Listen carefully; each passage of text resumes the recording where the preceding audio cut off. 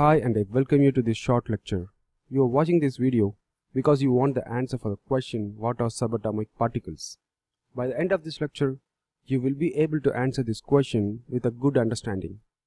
To understand subatomic particles, you should also know about atoms. Everything in this universe is made out of atoms. I mean everything. You, me, and every matter in this universe is just made out of atoms. Later in this video, I will explain you how this was actually possible or how this actually happened millions of years ago. For now, let's proceed with our subatomic particles. In earlier days, it was thought that the most smallest matter in the universe is atom, and it is not divisible. I mean, it cannot be divided into two, and that is the reason it was given the name atom. In Greek, indivisible is the meaning for atom. But later, scientists discovered that an atom by itself has even more smaller particle inside it, and these particles are called subatomic particles.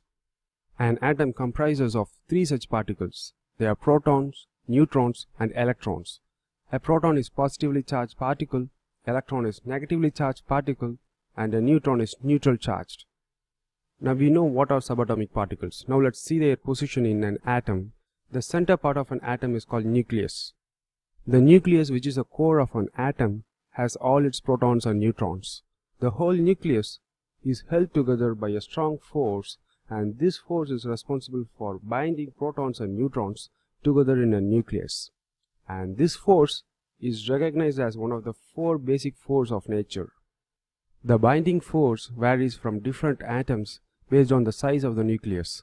If the force is more weaker, then the nucleus will be more unstable.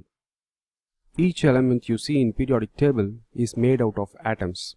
The number of protons an atom has decides which element it is in periodic table. For example, a carbon atom has 6 protons, a hydrogen atom has 1 proton, and an oxygen atom has 8 protons. Like this, each and every element in periodic table has their own number of protons in nucleus. By increasing the proton count, we can make a new element based on the number of protons we add. For example, if we add additional 2 protons to a carbon atom, then it becomes an oxygen atom. In the similar way, the number of neutrons in an atom decides how heavy the atom is. If we add more neutrons, then the atom will be more heavier. The heavier version of an atom is called isotopes. For example, hydrogen has 3 known isotopes. They are protium, deuterium, and tritium. Now let's talk about electrons. Electrons are most light-weighted compared to protons and neutrons.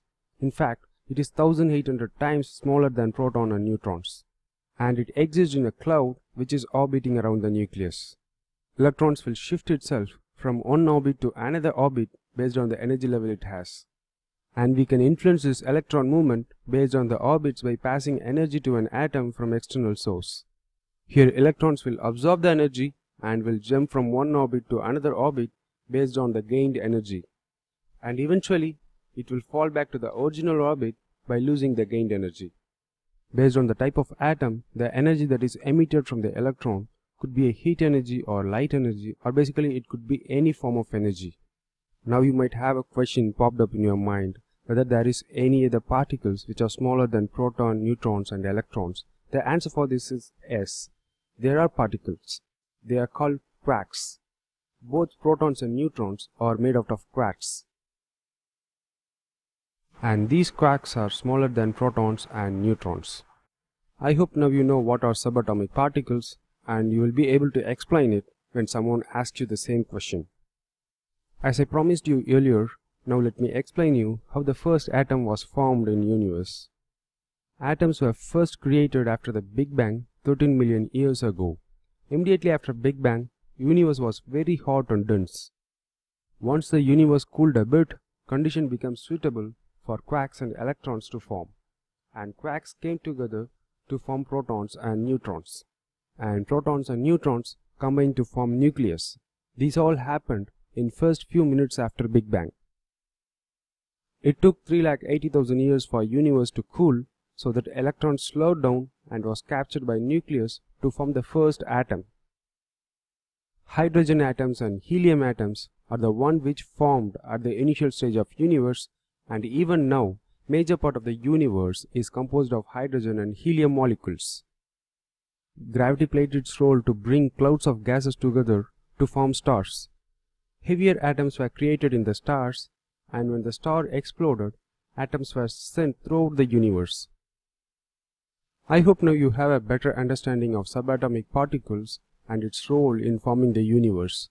Thanks for watching this video, and please subscribe to my channel if you haven't subscribed already.